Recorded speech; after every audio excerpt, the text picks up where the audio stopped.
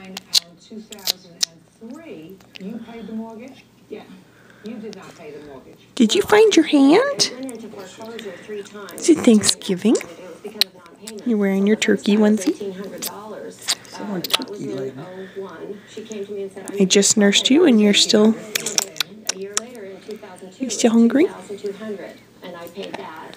And then I moved in with her. She was having trouble paying her bills and everything. And in 2003, it went into foreclosure for the third time. Where's your hands? You were living with her at the time. Yes, and I was giving her my half of the house payment to pay, but she was not paying the house payment. So then we owed $2,425. And I said, well, if you want me to pay it this time... Are you sucking on your pointer finger? And that was in September.